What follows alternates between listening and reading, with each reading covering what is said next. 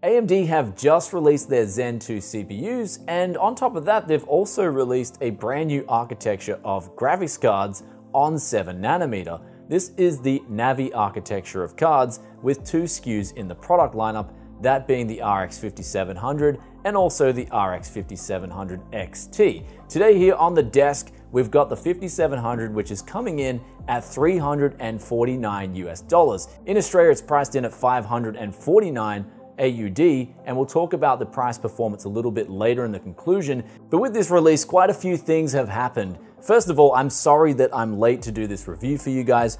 My super samples here actually came in super late, so that held up things in terms of reviewing. I also had some personal stuff that I had to sort out behind the scenes, and on top of that, there was all this driver controversy with pre-release drivers for both sides being a little bit buggy. So I decided to hold off, and here we are now testing the post-retail release driver. So this means I can give you guys the retail experience if you were to buy one of these cards, put it in your computer today, and see how it performs against these two super cards. Now, although the RTX 2060S and 2070S will be in today's benchmarks, I'm going to be focusing this review, as per the title, on this card in particular here, the 5700. So without further ado, let's roll those benchmarks for you, both 1080p and 1440p numbers, and then get back to the desk and see what has unfolded here.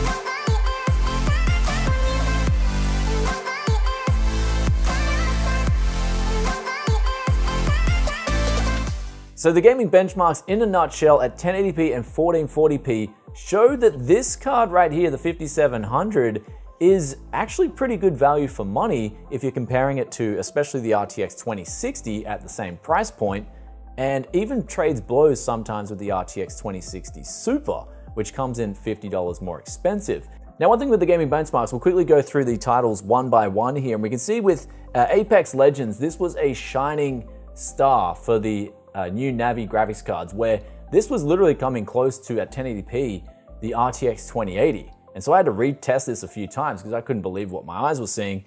Stepping it up to 1440p did lose a little bit of performance, but it was great to see the $350 card was competing very hard in this particular title. Now, you've also got anti-lag, which is another feature that I took a look at when I was over in the USA. If you haven't seen that video, I'll put the link up here, where basically it can help shave off a few milliseconds and make you even more competitive, which in a game like Apex Legends, I'm guessing you will want to have. Now, next title up here, we had Dirt Rally 2, and we can see the 5700 is beating the 2060 at 1080p, and then tying at 1440p, which was an interesting trend, especially when we look at Apex Legends, where the performance was kind of not scaling as well when we went from 1080p to 1440p with the 5700. Though Crysis 3 was the only game where the 2060 beat the 5700.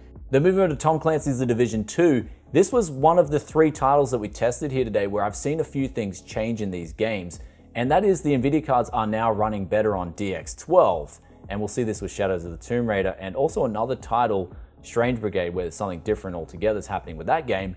But at DX12, 1080p and 1440p, the 5700 is slotting right in between the 2060 Super and the 2060, again, showing pretty good value for money when compared to the 2060 directly. And then moving on to Shadows of the Tomb Raider, it actually tied with the 2060 Super at 1080p, which was really good to see. And then 1440p, it's slightly lost, which does take a little look at the scaling of these cards. And we can see that this card is performing its best at 1080p gaming.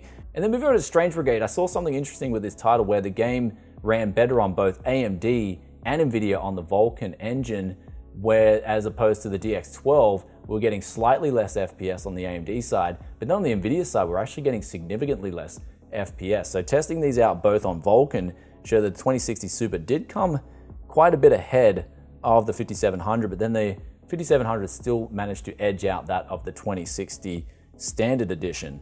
But looking at the power consumption figures, I decided to test the Apex Legends at 1080p, and we can see here that basically it's going to vary from game to game, especially since this title did show the most FPS for the 5700, so it's utilizing that GPU in a perfect sense.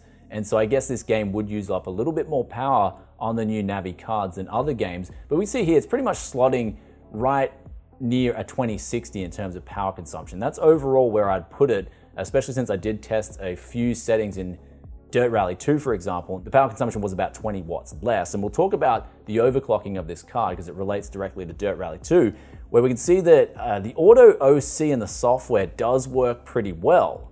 But when we manually overclocked it, we only got 1 extra FPS and it became very unstable.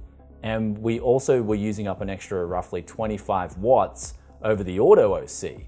And the fan speeds, of course, I set them to 100% because I want to get the most out of this GPU possible. And the thing is, the software I don't think is ready for overclocking quite yet. And there's a few things that aren't ready for this graphics card. For instance, the Radeon image sharpening, it does look pretty good. And I'll show you guys a comparison here. You can pull it up in 4K on YouTube because I did capture it on my 4K capture card, where we've got 1080p and then we've got 1080p Radeon image sharpening, and then we've got 1440p on the monitor. And we can see that the image sharpening does give out a different look. I wouldn't call it necessarily better than the 1080p image, but it does give out more clarity, and you really didn't lose any FPS at all. When I tested this in Strange Brigade, I only lost 1 FPS 1080p versus 1080p. But here's the problem with Radeon image sharpening. When I had this turned on in Strange Brigade, the whole system just shut off on the last benchmark I did, where the fan speeds were then getting locked out.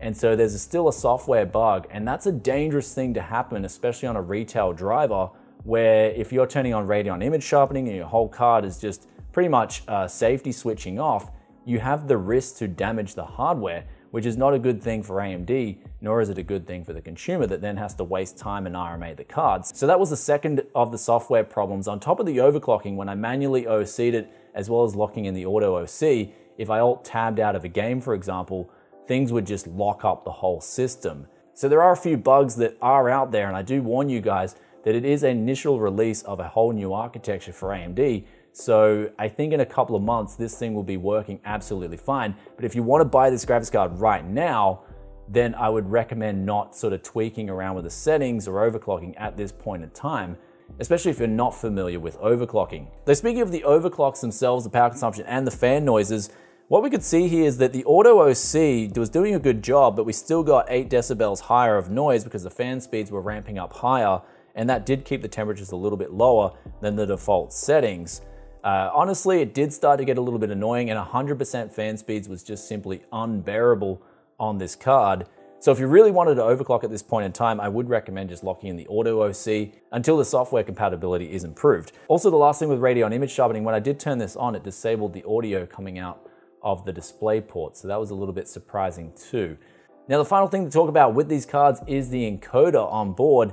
That is the VCE encoder. And for this, I decided to take a look at Epos Vox's video. If you guys haven't seen that, I'll put a link up here, where he did an in-depth comparison between the latest NVIDIA codec versus this codec here, even versus the RX 580 codec, and then versus the software implementation.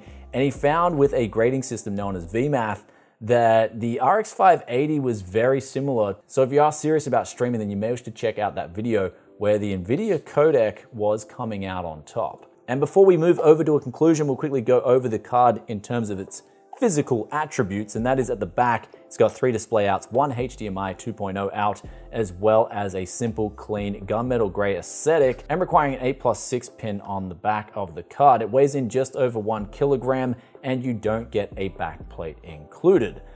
And now here we are with the 5700 and recommendation time. The conclusion on this is at $349 USD, it's bringing competition to the market. If you look at the raw gaming benchmark numbers, it's showing that the power consumption's good as well as the FPS is good. overall beating out that of an RTX 2060 at the same price. And the plus side of this, as we looked at Apex Legends, if that's any indication of how much extra AMD can get out of Navi, then that will spell good times for the next couple of years in terms of bettering the architecture, optimizing the drivers for new games, and extracting the absolute most out of this card. But as it stands as of this day, this is a retail release driver, and there are some bugs worth mentioning. The overclocking is a little bit broken at the moment, and also things like turning on Radeon image sharpening had my whole system shut off. So if you were to buy this card right now, I'd seriously recommend only just getting it, putting it in your system, and not tweaking any of the software or anything. Just playing your games for now, and then waiting maybe a month. Once all the bugs are ironed out, can have a little bit of augmented fun with your 5700. And no, I don't mean sexually. But ultimately with the 5700, the price performance is there. I will be taking a look at the 5700 XT, so hopefully by the time I get that review out for you guys, I'll take a closer look at the overclocking and also the extra feature set involved and see if those bugs are ironed out.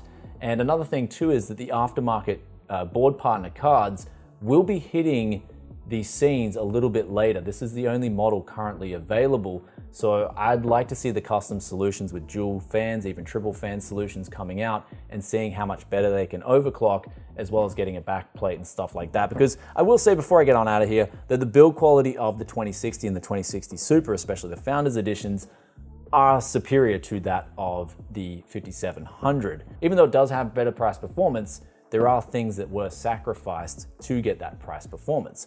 But with that said, I hope you guys enjoyed today's review of AMD's new Navi graphics card. If you did, then be sure to hit that like button for us, and also stay tuned. Be sure to hit that sub button, ring the bell, because we will be taking a look at these super cards in their own dedicated review very soon. And with that aside, I'll catch you in the next tech video very soon. Peace out for now. Bye.